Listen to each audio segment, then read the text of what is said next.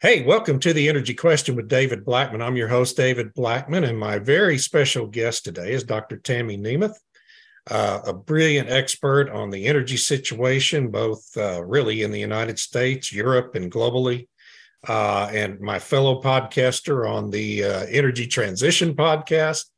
And I thought it would be great to have her on the show to just talk to her one-on-one and get her views of what's going on, all the crazy stuff going on in the energy space right now. Tammy, thank you so much for joining me.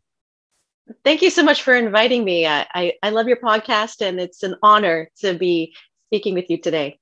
Well, it was an honor for me to do yours recently as well. So I really appreciate it. And it's been, I think we have a great collaboration going with Arena and Armando on the other podcast. So let's keep it going here today. Let's start just by spending a couple of minutes talking about you, what your practice is, how you came to spend so much time analyzing and talking about energy like I do. It's kind of a crazy thing to be doing, but it sure is interesting, isn't it? It sure is. I started out researching in Canada. I did a PhD at the University of British Columbia, where I focused on Canada-US oil and gas relations. I've always been kind of interested in the decision-making and policy-making process. What informs policymakers' decision-making? Where are they getting their ideas from? What about policy entrepreneurs, agenda setting, all this kind of thing? And in particular, how it relates to the oil and gas trade between Canada and the United States. Because as we all know, it's a very integrated market, hasn't always been that way, but it evolved. And there was always this tension. And so I looked at this movement, the up and downs of trying to get a continental energy agreement. And in reality, we got that in the free trade agreement with the energy chapter, which has since been reformulated. But for a long time, it was this disconnect between when Canada wanted access, America didn't want it. Then when America wanted Canadian oil and gas, we didn't want to sell it. And so it was this sort of interesting tug of war, which eventually culminated in the energy chapter of the free trade agreement. So that was what my research was for my PhD. And I did a lot of archival research in the United States. I went to all of the presidential libraries from Eisenhower through Reagan, went to NARA in Washington, went to the Department of Energy, and they were extremely kind, let me look at all kinds of documents, which was really fun, and did a lot of Canadian archival research and so on. And then in the middle of writing my dissertation, my husband got a job in Europe, and we moved to Europe. So then it was, okay, I'm living in Europe now, but my focus has been on North American energy. So I expanded my knowledge because a lot of North American energy, of course, is rooted in what's happening globally. So then I started to look more at what those interconnections are for global oil and gas, looking at the geopolitics of it and the sort of evolution of where that has gone over the past 40 years. We've lived in 4 different European countries over the past 20 years and did a lot of traveling. I had children, so I made the conscious decision to focus on raising my children in foreign lands, so to speak, and not so much on the academic work. I still try to produce an article every year or so. And then I was a guest lecturer at a university in Germany, doing special talks on unconventional hydrocarbons, and particularly the oil sands, and they wanted to know more about the regulatory structure in Canada, because a lot of the discussions in Europe was that it's the Wild West in Alberta and they just go and do whatever they want, and the poor natives and everything else. And so trying to set that record straight. And it was actually very eye-opening, because the students after my lectures would come up to me and say, so how much are you getting paid by the industry? And I said, well, I'm not getting anything. I'm just explaining how the system works in Canada. And they didn't want to believe it, because they'd been sold this other package of goods from Greenpeace and this was a bit shocking, because we lived in a little village, maybe 20,000 people in Germany. And Greenpeace was in the town square every weekend, either talking about the oil sands, about how bad it is, or explaining how a trade agreement with Canada would be bad, and just, you know, the usual stuff, right? But it was shocking to me that they were out there every weekend. Every Yeah. weekend they had Yeah. volunteers spreading pamphlets and so on. And then I was asked to teach a course on the geopolitics of energy and the environment. And that was really fun. And I really enjoyed doing that because I got to bring in some of the history and then look at how it's affecting policy decisions, you know, the Paris Agreement and so on. And then I was offered a full-time position to teach a full course loads, and we moved to another country. So I was like, okay. So during that time, my husband was traveling a lot, and we decided that we would try to spend more time together as a family. So I decided to just kind of step back and just do my own little research. And then I was asked to provide a research paper for an inquiry that was going on in Alberta, the province of Alberta in Canada, about the campaign against the oil sands. Just kind of situate it, who's behind it, who's involved in it, what are the bigger implications of it. So I wrote one report, and then they asked me to do an update because COVID had happened. The Build Back Better meme was going around everywhere. Everyone was doing it. And so then the commissioner of the inquiry asked me to do another paper kind of explaining how all of this could be related or whatever. So I did that as well, which of course garnered all kinds of negative attention from the usual environmental activists who were taking issue with who I was or whatever. And so since then, I consult. People ask me for my expertise to provide research and analysis of what the trends are doing and the sort of intersection between energy security and geopolitics with the growing movement of environmental social governance. And so that's what I'm kind of doing right now. And at the same time, I'm currently working on a book about the ESG movement, where it's been, where it is, where it's going. Oh my goodness, what a fascinating subject that is. Holy cow, we could talk all day about that. We could talk all day about that. Yeah. Yeah. And so, you know, it's so interesting to me. And I think that's one of the reasons why I was so glad you were willing to join our other podcast, is because you have this focus on this intersection between politics, geopolitics, and energy, which most people, I think so many people don't understand what an enormous impact public policy has on where and how we get our energy, right? I mean, everything is driven by public policy. You talk about the oil sands. Joe Biden's first act as president was to cancel the Keystone XL pipeline.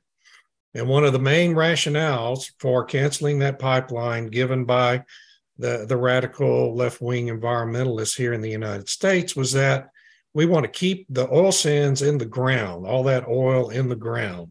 Has canceling Keystone XL reduced production from the Canadian oil sands? Not at the moment, but the problem is that there is very limited export options. It ends up going by rail. So even if we had built the pipeline up to the border, which is what is so terrible, you know, just needed to connect it really. To some extent. But the problem is that there's the East Coast is blocked by Quebec. Quebec says no pipeline shipping Canadian oil sands oil can go through their jurisdiction. On the West Coast, we've got the Trans Mountain Pipeline, which was nationalized by the federal government because the regulatory environment was so terrible that the company that owned it said, oh, we can't afford this. Just the cost overruns. We have Coastal GasLink, which is the only one that was approved. There was several others in the pipeline. Another one had been approved, and then at the last second they pulled the license for it. But Coastal GasLink is in massive cost overruns because the activists go in there and they sabotage things. And last year, while the trucker convoy was going on, there was a massive attack where they destroyed millions of dollars worth of equipment, threatened the employees. And the RCMP, who supposedly always get their man, still have no suspects Of a year course. later. Yeah. Right. So it's like there's this malice in the environmental community against oil and gas development, period. And Yeah. so it's like what we talked about yesterday on the transition podcast. You know, it when they complain about carbon capture or they complain about this or that, the whole end game is to keep it in the ground. So Right. and the goalposts will always be moving. So even if the companies end up with really good carbon capture technology and it works 100%, they would come up with some other sure. some other thing, you know. And as we talked about yesterday, the main reason why the environmentalists oppose carbon capture is because it can have the impact of allowing the oil and gas industry to continue to exist, right? They're not opposed to it because it doesn't work. They're opposed to it because it works. Yeah. And people don't understand that either. Anyway, moving on to current events. Oh my goodness. I guess first let's talk about BP. BP announced its earnings today, record earnings for 2022, just like Shell and Chevron and ExxonMobil, although a smaller dollar amount, 27 billion compared to Exxon's 55. But in the process of making the announcement, as I read it, and I'm interested in your view, as I read it, what BP's main promise is that they're going to slow down on reducing their equity production of oil. They had previously targeted 35 to 40% reduction by 2030. And in today's announcement, Mr. Looney is talking about more in the 20 to 30% range. Is that how you're reading that as well?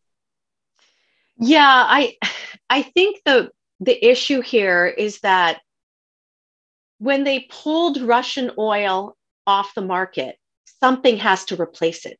Yeah. And there's only so much. I mean, the Middle East is problematic in many different ways, right? So you have always has been, yes. You know, to be kind, right? And so other companies have to step in, and there's a lot of development that's going on in Africa and in other parts of Asia and so on. But they want these trusted companies to fill that gap until their transition is further along. I guess that's the mentality that I'm sensing from it. And so therefore they can't move as quickly because I think the idea was that the Middle East and Russia would fill that gap as they wind down the operations of the Western private, or publicly held companies, versus so that eventually the state-owned companies would have the control. Yeah. So if you look at what the breakdown is for the oil and gas production in the Middle East and so on, it's state-owned companies, and China, state-owned companies. So you don't see much criticism of their operations going on. It's really only the criticism of the publicly held companies, and to sort of phase them down, phase them out, however they wish, what terminology they want. But now the whole Russia thing's thrown a monkey wrench into it. And they're going to need trusted suppliers. And so that's my reading of why they're saying, well, we're going to slow down our phasing out. But I think there'll also be difficulties with the ESG requirements. So the EU has just introduced their enormous ESG thing, which is 16 different documents that companies are going to have to take into account. And they based a lot of it, they worked in conjunction with the International Sustainability Standards Board, which is doing their thing, which they're hoping to introduce by June of this year. And that requires taking the oil reserves as a liability, really, because you have to count the emissions, not just in your proved reserves, but in the probable reserves. They were having this discussion last month. And I'm thinking, how are you going to estimate the potential emissions in probable reserves? You have no idea if it's, if you can produce it. But much of it depends on the advancement of technology, right? I mean, precisely how much is really a reserve, counted as a reserve. Right. And even if you're using that oil or that natural gas, do you get to take into account that I think it's going to be carbon capture is going to take all those emissions. So my emissions of potential, if I have to take in scope 1, 2, 3, maybe it's zero, maybe it's net zero. I mean, so how are you allowed to do that calculation? It's uncertain at this point. Well, I had to laugh out loud last week because the SEC in the United States is going down this same path.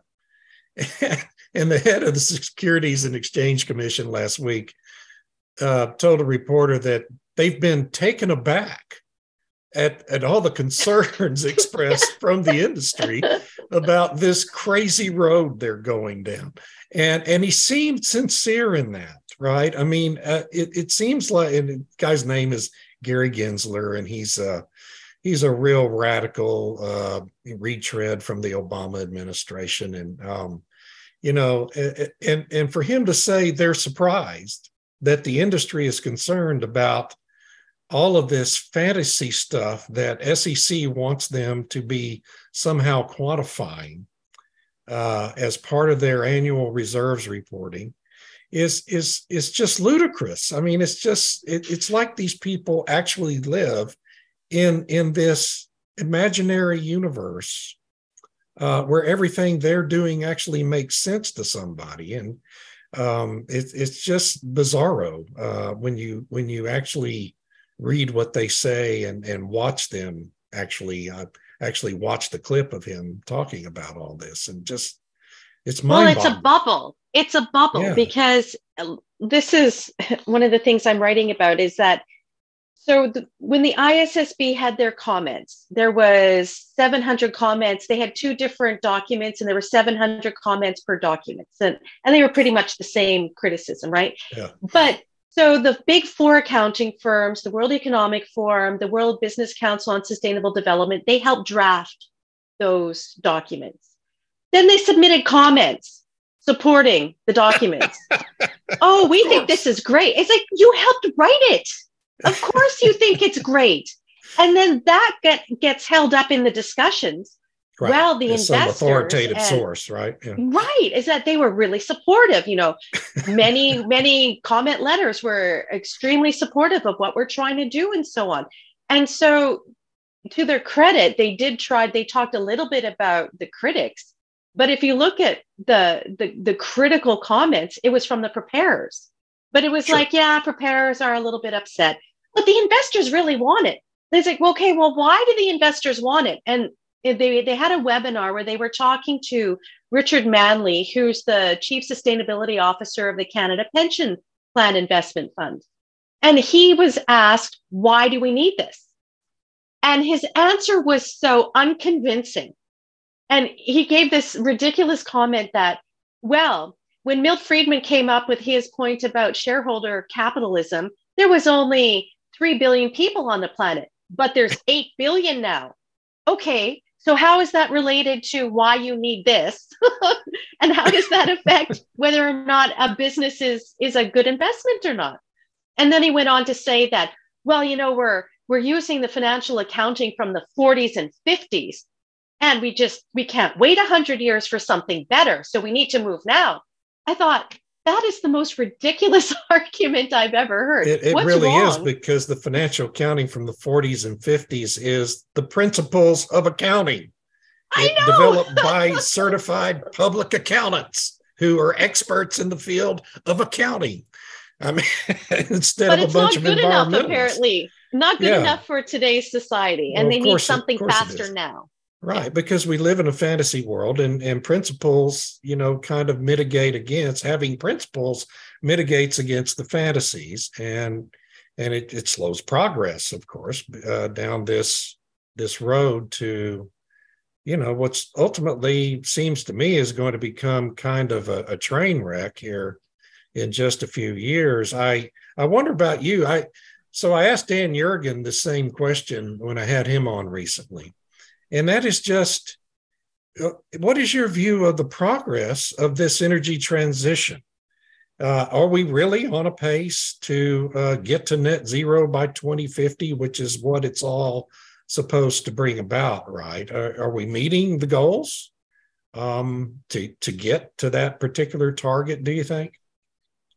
That's a good question. And I think a lot of it depends on what are the goals, because they seem to shift, you know. Well, they do. Yeah. And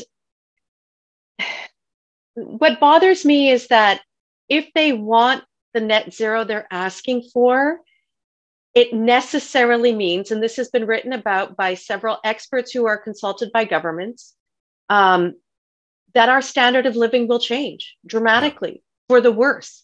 So if you think that high food prices, high mortgage rates, high fuel prices is a feature, not a bug of the net zero transition, then yes, absolutely, I think we're on that pathway. I don't know at what point people will resist and say, I don't want to live like that. I like my standard of living. I don't think that having to pay so much for fuel and being worried about heating my house is an appropriate thing that our government should be doing.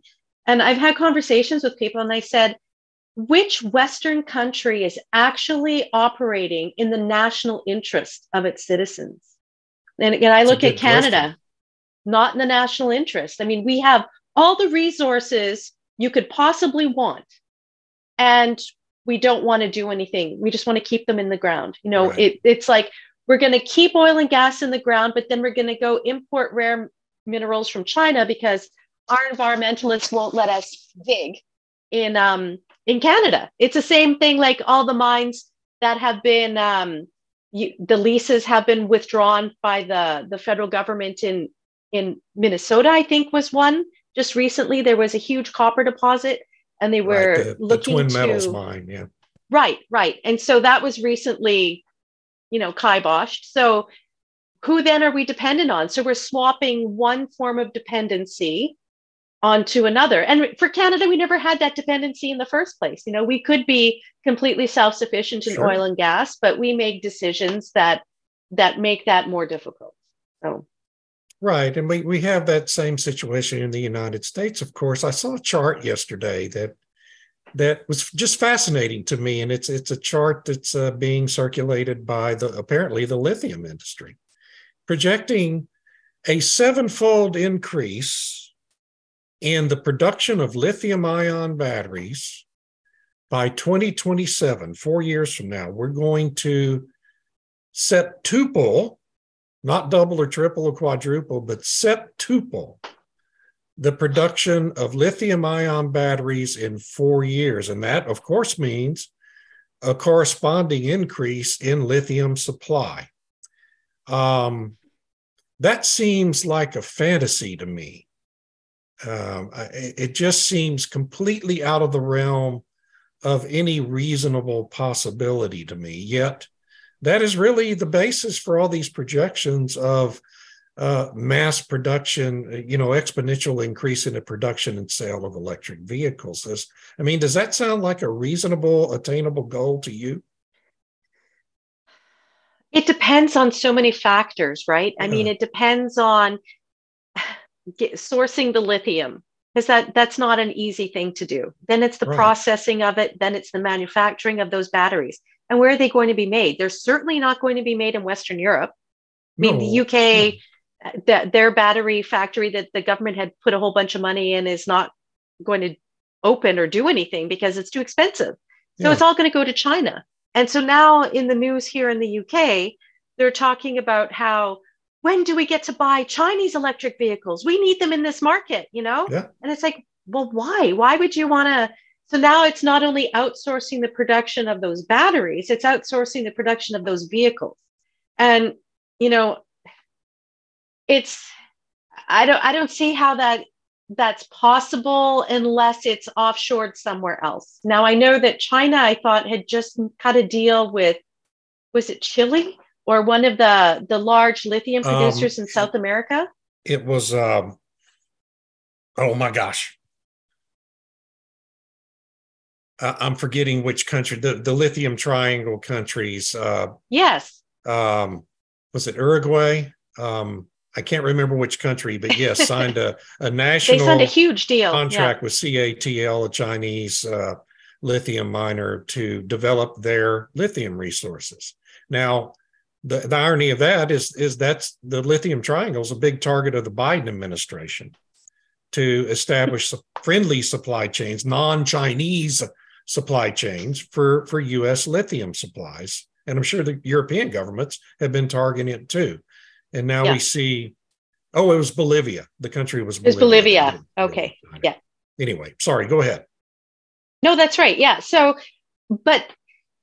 we want to do all this mining. We want to source the supply where it's independent of China. But of course, the Chinese companies move in and they're going to be mining it anyway and processing it and so on. But I know that in Canada, there's some moves to extract lithium from oil and gas wells. And because it's in the fluids and it's come up and they're testing different technologies to do so. But with these, and I hate to go back to the ESG stuff, but with these new requirements, one of the big things throughout the whole ISSB thing is water use. Mm-hmm. And processing lithium takes a lot of water. A lot of water. A lot of water. So if you have a Western company that will be bound by these standards, the investors and banks will be looking at the line and saying, oh, your water use? Sorry, we've signed on to a biodiversity pledge. You either have to reduce your water use or we can't invest in you. Right. So, and the same thing with the mining. Any type of mining, depending on what it is, it requires water to process things. So it's like we're creating these roadblocks for Western companies to actually do these things. And it's also the time. I mean, even so, there's two ways to extract lithium. It's either through strip mining from hard rock or evaporating it from salt water and brine.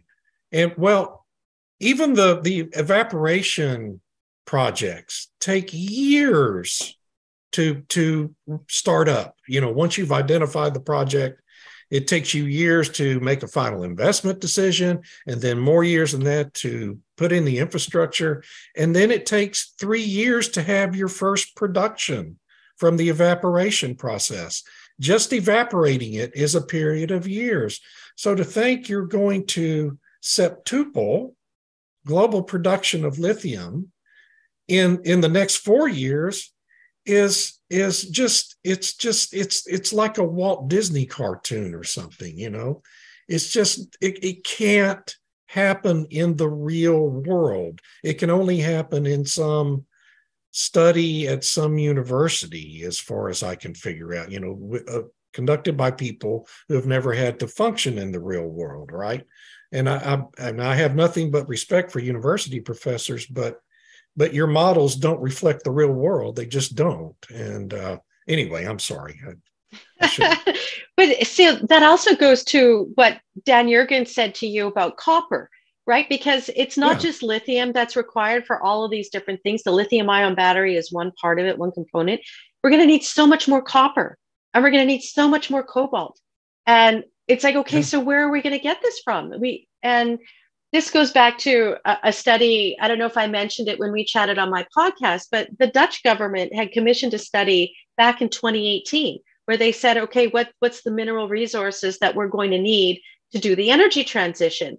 And so they went to one of the big technical universities there. They produced this study and they basically said, there isn't enough in the world just for us. I mean, we'd have to corner the market on everything, like on copper, on lithium, on cobalt, on the neodymium and all these other things. We're going to have to, just for us, for Holland.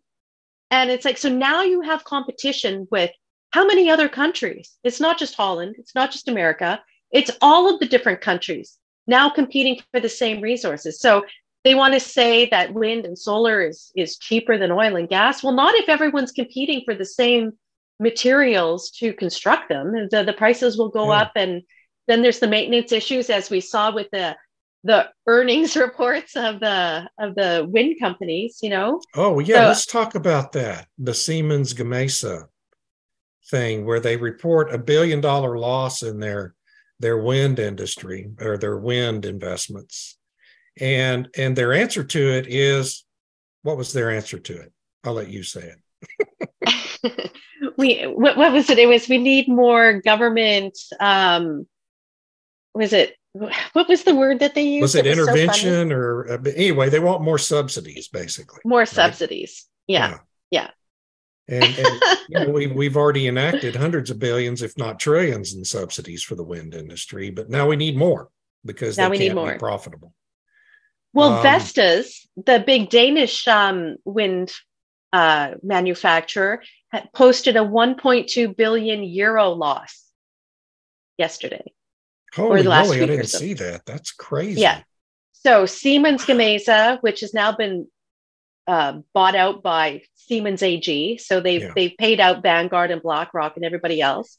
But the what's interesting is that if you look at who's the shareholders in Vestas, BlackRock, Vanguard, Right. Amundi, and the Norwegian pension fund or whatever. So it's like all the same people are investing in the transition and losing money. So it's a good thing that BlackRock also holds significant investments in Exxon, because it's probably the only thing that's allowing them to stay in the black.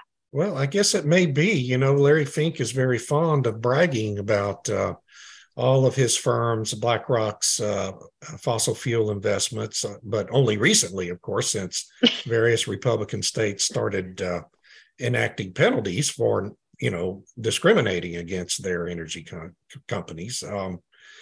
But that whole aspect of this with these big investment houses having invested in all of these companies that are now losing business, and it all seems so unseemly to me. Siemens is a German company that's over a century old. I mean, it's an enormous company that goes way back, has existed forever. And for that company and companies like that to be saying, well, we took these incentives and these subsidies and we went and made a big loss, and now you need to intervene and help us with more tax incentives and more subsidies, really seems very unseemly to me. It leaves a really bad taste in my mouth. And I just wonder, of course, most people don't read this stuff and don't know about it, but you just wonder how long that particular grift, which is what it is, can be really sustained in the Western world. And is this same thing happening? Are the governments of Asia enacting programs like this to the extent that the Western world is? That's a good question. I don't think so. I mean, if you look at Sri Lanka, they're the poster child for how this all Yeah. comes crashing down and doesn't work, right? When Yeah. they decided to go complete net zero, they were going to go organic farming, no pesticides, no fertilizer, no herbicides, nothing. And their production of agricultural products, which was their main export, just dropped, and the people were starving, and the president fled with his life, kind of thing, So that happened really fast. The problem for the West, I think, is that we're moving very slowly. It's like the frog in the pot, right? It's slowly Right. heating Yeah. up, and we're slowly moving in that direction. And it hasn't reached cataclysmic stage yet. But I mean, the Asians, if you look at, I think you had mentioned India in something you sent me, and how India is pursuing coal. Yeah. And they said, we're also going to increase our natural gas use, and Right. we're happy to buy from Russia because we're market based, and Russia's the cheapest thing out there, of course, right? Because no one else can buy Yeah. it. So why not? We talk about capitalism and so on, but we're certainly not acting like it, not in the Western world, when we have so much government intervention, which creates nothing but market distortions. And so, unfortunately, what I'm concerned about is that we have pension funds that are Yeah. investing in the transition, that are supposed to be at arm's length from government, and yet they're pursuing ideological, government-driven policy agendas, where they should be looking at is this the best investment for our citizens who have entrusted us with their hard-earned money, so to ensure that they have some kind of pension in the future. And Canada, for example, we've got combined provincial and federally $2 trillion in debt, which is insane for a country like Canada. And the bulk of that has been since Justin Trudeau's been prime minister. So, and you can't just use COVID as an excuse, because they were well on this way Right. before COVID, but it's just made it worse. And if I feel like, on TV shows, when they have that little thing that shoots out the money, I feel like they have one of those and they're just shooting it around. Just where do you need some money? Yeah. Oh, goodness. Well, I'm afraid we have actually run over time, but I don't care. I guess let's sum up. Where do you think this is all headed? I mean, my view, of course, is that there's going to be a big train wreck at some point where these limits on minerals and other limits related to renewables and EVs is just going to cause a major energy crisis. And that's at that point, the Western world may reevaluate some of this. But I wonder where you think it's all headed. I'm kind of a catastrophist myself, so you have a cooler head than me. I don't know. I try not to be the catastrophist, but it's like, if you look at our direction of travel, what is our trajectory? And our trajectory seems to be going along the lines of destruction of our standard of living and way of life. And when I was talking with Francis Menton, he said, I hope it comes fast. I hope it comes quickly. I hope that California doubles down and is even really super stupid to hit the wall so people see it, because not enough people see it. And until people see it and push back and say, no, there's power in saying no. And I don't hear, like, the oil industry in Canada doesn't say no. They're afraid, oh, we have to deal with these regulatory bodies. It's like, well, at what point do you just stop? Just say stop. Yeah. This isn't for the best of humanity. It's not the best for our people. It's not the best for our citizens. And if I could just bring in, because I had mentioned yesterday Octopus Energy, and I did a little bit more research on that. And so Canada Pension Plan, it has invested $300 million in a company that brags about never having made a profit. And they bought out this energy supplier called Bulb or something that had been went into administration during the energy crisis here in the UK. And the government had bought it. And so I think that they went and did a whole round of investment donations, really, I would say, in the summertime. And Canada Pension Plan ponied up $225 million for it. And they went and bought this Bulb Energy. And they said, yeah, we're probably not going to, we've taken significant losses this year, but it's really important that we keep growing because eventually it'll pay off. Sure it will. And I'm thinking, every year you're asking for more cash, more money. Then it kind of reminded me of Twitter, because Twitter was losing money every month. Yeah. And so how is that sustainable if they were losing money every month? No, Elon Musk just said the other day that they finally gotten to the break-even point now since he took over, which, is good, I guess. I guess, yeah. But, so they're investing all of this pension money into a scheme, really, that seems dodgy, and that Al Gore is a significant investor in. His Generation Investment Fund, whatever it's called. What's it called? Generation Investment Management.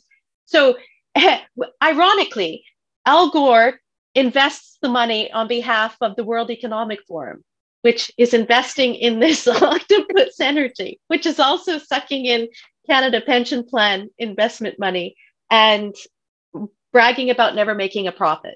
So is that where our energy transition is going? That you have all of these entities that don't make a profit and eventually need to go into administration and be run by government? I don't know. Yeah, I don't know. Your comments about people are going to have to say stop reminded me of William F. Buckley, who founded the conservative journal, The National Review, back in the 1950s. And one of the most famous things, he was just a really eloquent, well-spoken guy.